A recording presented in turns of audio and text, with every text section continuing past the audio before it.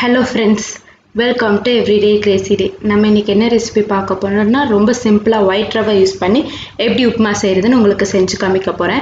அதுக்கு ஃபர்ஸ்ட் நம்ம ஒயிட் ரவாவை வந்து ரோஸ்ட் பண்ணி எடுத்து வச்சுக்கலாம். அதுக்கு வந்து ஒரு 2 டேபிள்ஸ்பூன் போல நெய் ஊத்திக்கிறேன். நெய் வேண்டாம்னு நினைச்சீங்கன்னா நீங்க ஆயில் கூட யூஸ் பண்ணிக்கலாம்.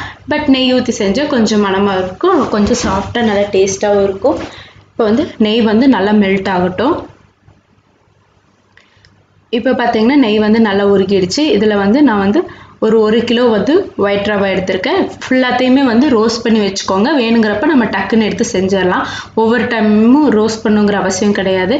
அதனால ஒரே டைம்ல ஒரு 2 டேபிள்ஸ்பூன் நெய் ஊற்றி ஒரு கிலோ போல் ஒயிட் ரவை யூஸ் பண்ணி நல்லா வந்து வறுத்து எடுத்து வச்சுக்க போகிறோம். இப்போ பார்த்தீங்கன்னா நல்லா வந்து வறுத்துக்கலாம். மீடியம் ஃப்ளேமில் வச்சு நீங்கள் வந்து வறுத்துக்கோங்க. இப்போ பார்த்தீங்கன்னா லைட்டாக கட்டியாக இருக்கு இல்லையா, இந்த கட்டியெல்லாம் வந்து கரைஞ்சி நல்லா நார்மலாக லைட் ப்ரௌன் கலர் ஆகிற வரைக்கும் நீங்கள் வந்து நல்லா ரோஸ்ட் பண்ணிக்கணும்.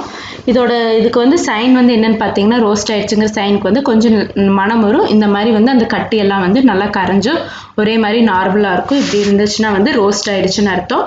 நம்ம இப்போ வந்து ஸ்டவ் ஆஃப் பண்ணிடலாம். இது இருக்கட்டும். அப்புறம் இப்போ வந்து உப்புமா செஞ்சிடலாம். அதுக்கு அதே கடாயில் ஒரு 4 டேபிள்ஸ்பூன் போல் எண்ணெய் ஊற்றிக்கோங்க. உப்புமாக்கும் லைட்டாக கொஞ்சம் எண்ணெய் அதிகமாக இருந்தால் நல்லா டேஸ்ட்டாக இருக்கும். அதனால எண்ணெய் நல்லா காஞ்சதும் இதில் ஒரு 1/4 டீஸ்பூன் போல் கடுகு, கூடவே வந்து கடுகு பொரிஞ்சது இதில் ஒரு டேபிள்ஸ்பூன் போல் கடலைப்பருப்பு சேர்த்துக்கோங்க. உளுந்தம்பருப்பு இருந்தால் நீங்கள் உளுந்தம்பருப்பு கூட தாராளமாக சேர்த்துக்கலாம்.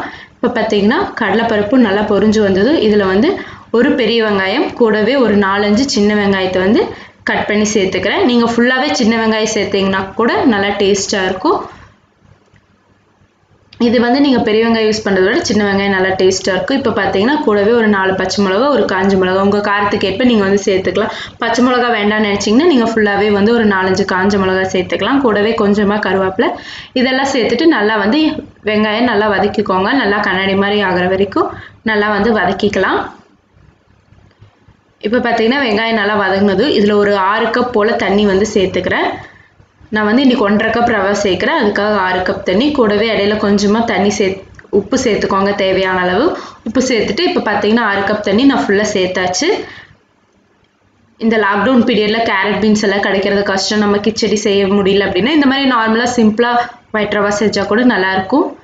இப்போ பார்த்தீங்கன்னா தண்ணி வந்து நல்லா கொதிச்சு வந்துருச்சு. இதில் வந்து கொஞ்சமாக வந்து நான் வந்து ஒயிட் ரவா நம்ம வறுத்து வச்சுருந்தோம் இல்லையா, அந்த ஒயிட் ரவா வந்து ஒரு 1.5 கப் அளவுக்கு சேர்க்குறேன். அதாவது கொஞ்சமாக இடையில வந்து கிளறி விட்டுட்டே இருங்க, இல்லைன்னா வந்து கட்டி ஆகிடும். அதனால கிளறி விட்டுட்டு கொஞ்சமாக வந்து நீங்கள் வந்து ரவை சேர்த்துக்கோங்க. ஒரு 1.5 கப் அளவுக்கு நீங்கள் வந்து சேர்த்துக்கோங்க. இப்போ பார்த்தீங்கன்னா நான் வந்து ஃபுல்லாக சேர்த்தாச்சு. இந்த கன்சிஸ்டன்சியில் இருக்கணும் நீங்கள் சேர்த்த உடனே வந்து, ஏன்னா நம்ம முதல்லேருந்தே கொஞ்சமாக சேர்க்கறதுனால லைட்டாக வந்து வெந்துட்டே இருக்கும். அதனால கொஞ்சம் திக் கன்சிஸ்டன்சியில் தான் இருக்கும். இப்போ பார்த்தீங்கன்னா இது வந்து நல்லா கொதிச்சு நல்லா வெந்து வரட்டும். இப்போ பார்த்தீங்கன்னா பாதி நல்லா கொதிச்சிடுச்சு. இது வந்து இன்னும் நல்லா வந்து கெட்டியாகிற அளவுக்கு நல்லா வேகட்டும். இப்போ பார்த்தீங்கன்னா ஃபுல்லாகவே வந்து ஒயிட் ரவா வந்து ரெடி ஆகிடுச்சு. இது வந்து ரொம்ப சிம்பிளாக செஞ்சிடலாம், ரொம்ப டேஸ்ட்டாகவும் இருக்கும். இது கூட ஊறுகாய் வச்சு சாப்பிட்டா செமையாக இருக்கும். கண்டிப்பாக வந்து நீங்கள் வீட்டில் ட்ரை பண்ணி பாருங்கள். கேரட் பீன்ஸ் இல்லை கிச்சடி செய்ய முடியல அப்படின்னா டக்குனு நீங்கள் ஒயிட் ரவா யூஸ் பண்ணி இந்த மாதிரி செய்யுங்க. கூடவே கொஞ்சமாக வந்து கொத்தமல்லி எல்லாம் சேர்த்து செய்யுங்க, சூப்பராக இருக்கும். கண்டிப்பாக வீட்டில் ட்ரை பண்ணி பாருங்கள். ட்ரை பண்ணி பார்த்துட்டு எப்படி இருக்குன்னு கமெண்ட்ஸில் சொல்லுங்கள். பிடிச்சிருந்தா உங்கள் ஃப்ரெண்ட்ஸ் எல்லாத்துக்கும் ஷேர் பண்ணுங்கள். அடுத்து ஒரு இன்ட்ரெஸ்டிங்கான ரெசிபியோட சந்திக்கிறேன். மறக்காமல் எவ்ரிடே கிரேசிடே சேனலை சப்ஸ்கிரைப் பண்ணுங்கள்.